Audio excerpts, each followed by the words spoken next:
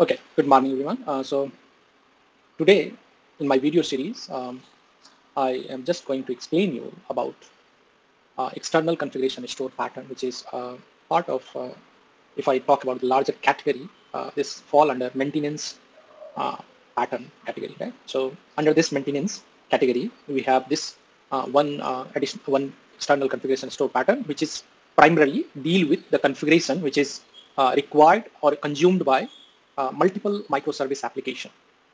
So this is what this pattern will do, that they have to uh, manage, they have to remove first dependency on the application inside. So you have to segregate the configuration from application and put that configuration from into the external configuration store, which is centralized for all application. It is only meaningful when you have a same configuration and your requirement is that same configuration is required inside n number of multiple microservice application. So this is what I understood, and so I hope you will also feel so. Okay, moving to the purpose of external configuration store pattern. In my opinion, there are top 3 purpose, though you can list down many, but to save the time of yours, I just collected 3 top purpose of external configuration store pattern. The first purpose, of course, is to centralize configuration data. So the external configuration store pattern can help to centralize configuration data for microservice architecture. Right? The next purpose, which is to improve reliability. The external configuration store pattern can help to improve the reliability of the microservice architecture. Maybe someone can argue that you are providing the single point of failure, SPF. And that may be understanding of one aspect, like somebody can. But our centralized location is not single point of failure because we are managing it in the, if you remember, any single point of failure can be managed by duplicate store, and that's something like primary and secondary or master and slave kind of a structure, right? So that is something different. I'm not going to discuss that part here. So to just understand, to improve the reliability, right? And the third is to improve security. Why I'm talking about security? Because now you have not n place to secure. You have only one place, which is your centralized store to preserve, to secure, which will ultimately secure the all configuration, all application configuration, right? And by otherwise you have to manage all the n microservice application configuration separately to secure that configuration, right? That's why this approach is much better for you, right?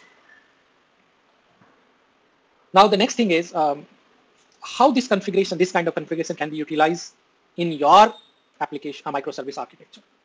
So I'm just giving one example, like Samsung have streaming services, which is called TV Plus.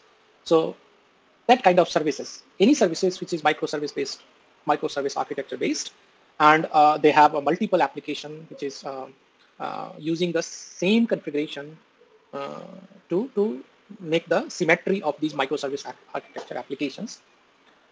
In that scenario, this is the appropriate way or right approach to store the configuration, right? So that's why, and that is what I'm just giving you one example. It's not like this is the TV Plus service which is using or which is not using. It is not like that. It is just like any streaming service or any service which has larger scope, which have multiple microservice application, and those all service application are managing their own configuration.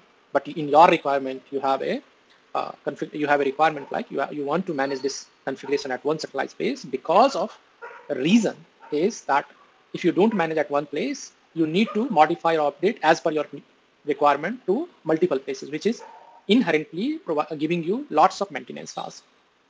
So the best solution is to remove that multiple places, put it in the centralized place, and every application have to use that central configuration. That's it, right? So this is what it is proposing you.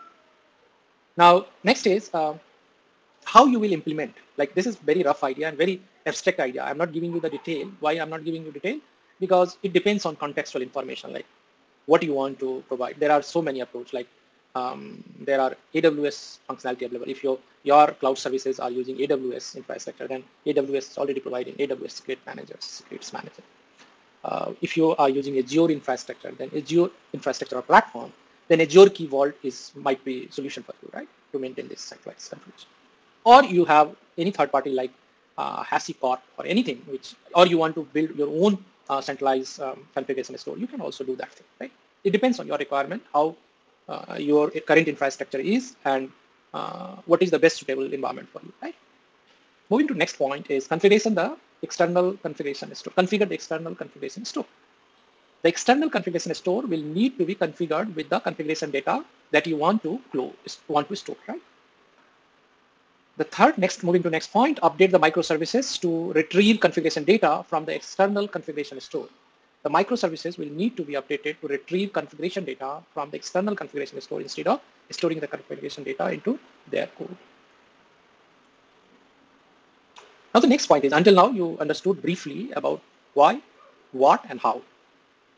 Now next thing is, do we have other possible solution for this problem? Do we have any other approach available which seems to be similar to this pattern? So that as an architect, you have a n number of tools to compare on with your context, so that you will take the decision, and that decision should be what should I say, which is the best suitable for your context, right? And I would say that this is a knowledgeable decision, right? So those kind of knowledgeable decisions are only possible if you have a n number of tools in your hand, and with your context, you are comparing these tools, how these tools are helping to each other. So in this table, if you look at this, I have just defined these many possibilities for this external configuration store pattern required, right? Like if I have to, if you can compare like scalability, of course, you need scalability in your scenario. You want some centralized store which can serve to multiple microservice architecture, maybe 100, 200, 500. It depends on how big is your service requirement, but I'm just theoretically saying that it can handle any number of application requirement, right? And if I compare this scalability in case of external configuration store pattern, excellent. In memory configuration store, you have again, because in memory it is very difficult to scale. So that would be a kind of poor scalability option if you choose in memory configuration store. The third is distributed. This is also good, but not easy to do it. So that's why I'm just putting it into the bracket of good.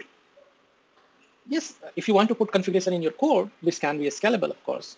But again, that would require extra burden of your maintenance cost, right? The second thing is reliability. So in case of reliability, external configuration store is primarily reliable because you are handling the single point of failure, right? So it should be a primarily reliable system. In memory configuration, because you are managing in memory, and in memory is never considered as reliable. So this is again a poor choice. Then distributed configuration system is kind of not poor, but not very excellent, because the cost of maintaining distributed configuration store is due to their distributed requirement, distributed structure. It is really sometimes very complex to maintain or manage. And then reliability is concerned because it is divided into distributed system, right? So in distributed, chances of partial failure is also possible, right? Like so in that case, it is really difficult, right? So that's why I can consider as a good, not excellent, right? And configuration as a code is very reliable, considered as would be very reliable because this is local to your code itself. It is written as a code. It is not in memory. It is in code. So every time you will get the same data and very much no hassle in getting this data. So you can consider always it is reliable. But yes, of course, it is not a secure. It is not a good choice as a security requirement, right? So that's right, it has a disadvantage. In case of security also, if you look at the external configuration store pattern, it is excellent secure, right? In memory, it is poor. Distributed configuration is good, but configuration as a code, it is not excellent, right? I would not say it is a purely bad idea, but yes, it is not a very good idea, very excellent idea. First. Then flexibility, external configuration store is, are you going to flexible enough? Like, do you have any choice as an application developer? Do you have lots of choice? No. So it only depends, like if all applications have different same requirement change, then only you are flexible to get things done by just changing the external configuration.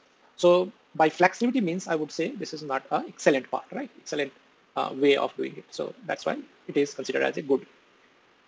If I talk about the in-memory, that flexibility is very high because you are free to take any kind of in-memory, either it is Redis or any other memory, memcache or anything else, right? it won't impact overall feature of this kind of feature implementation. So that's why this is excellent, considered as excellent. The next thing is, I would say, ease of implementation. So see, in case of ease of implementation, configuration as a code is very easy to implement. In memory is also easy.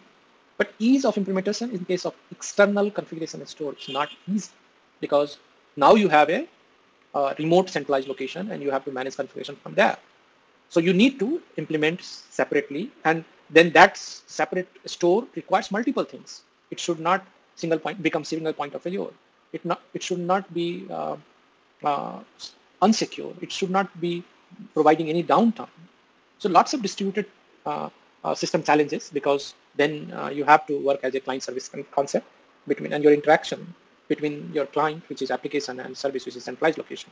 These two should work very synchronized way, right? So that's why this implementation part is little difficult in this scenario, and the same goes to distributed configuration store also. Now the point is which one you should consider. It depends on your quality attribute. So as an architect, if you are looking for scalable, reliable, and secure, then external configuration store pattern is a right choice for you, right? So that is what I'm understanding it. Let's move on.